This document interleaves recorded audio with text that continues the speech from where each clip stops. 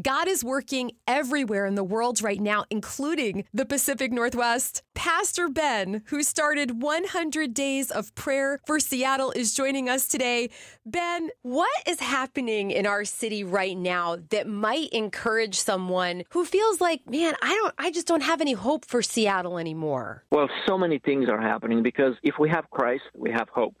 He's the anchor. And so in that sense, I want to tell whoever is listening that there are a lot of groups right now that are praying. One of the most encouraging, hopeful things is that Christians gather together to pray. We've seen so many new groups forming and gathering around this concept of praying for our city. There is a group meeting on Tuesday mornings, and we've been praying for about 2 years, actually. June will be 2 years, so we've been praying every Tuesday morning at 7:14 in different cities. Wow. There's a group gathering every Thursday at noon at Westlake Center right there.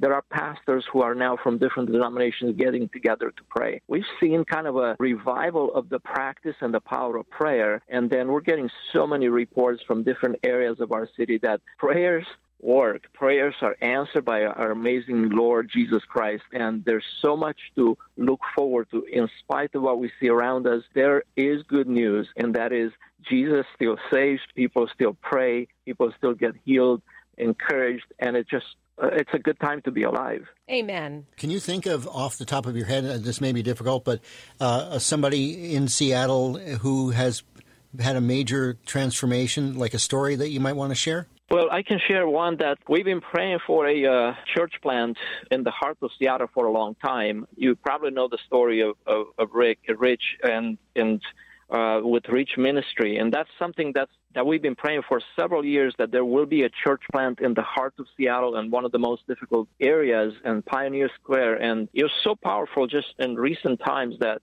to see that a church plant has actually materialized, that God has answered our prayers for years that we prayed. And now there is a church that serves the homeless population, those that are in that area.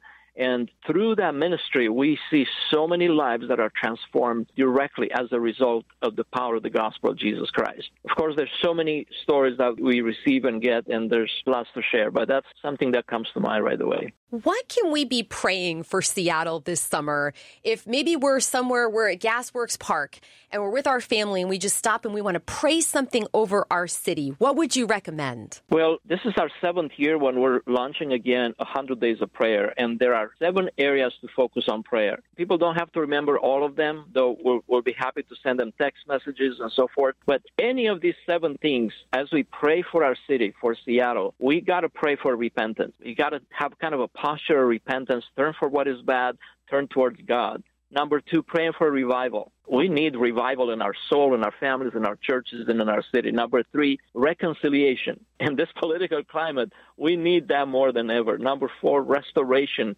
of our city. Number 5, redemption of people in our city. And number 6, reconnecting churches, bringing people together. And number 7, just to pray that we will see the reign of God over our city. These are the 7 points of prayer that God has given in 7 years ago. And we've been praying every summer in a concentrated, united focus of 100 Days of Prayer that, again, we're launching on May 20th through August 28th. And for 100 days, we'll be praying whatever we are. We don't need to gather necessarily, but people, families, churches, communities, they can just pray for our city. And we hope that through this united effort, people will just kind of fall in love with Christ again, and with the purpose of us really seeking the welfare of our city through prayer. That's pretty amazing, that the things that are going on behind the scenes that we can't see spiritually just have to be astounding. So it's very exciting. And what do you see in the future for Seattle? Well, I honestly see, in a hopeful sense, a revival. I see more churches being planted. I see also, as personally, as being a co-vocational pastor, meaning that I'm part of the marketplace, I'm a businessman, I do things in the community. I see a revitalization of the biblical values and scriptures, because people are just looking for something, for purpose, for some sort of meaning. And we know as Christians that can only be found in Christ. And I see that happening in our city. I can see an awakening happening in the marketplace, in businesses, on the streets of Seattle. And it may be different than awakenings in history, but I certainly see it through the eyes of faith and prayerful that we will experience an awakening in our beloved city of Seattle. And we pray for that, we hope for that, and we prepare for that. Pastor Ben, before we let you go here, I remember you sharing with us that God gave you this vision for 100 days of prayer for Seattle when you were in a plane. You were about to land over our city.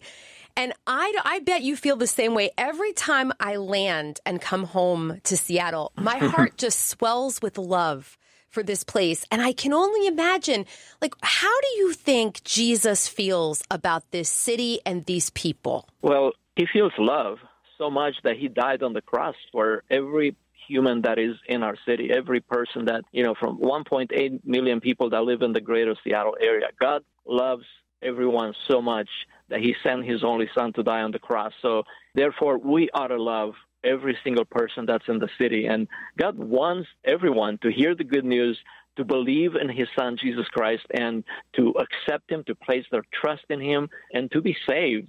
Seattle is a beautiful city, amazingly developed, beautiful buildings and everything else.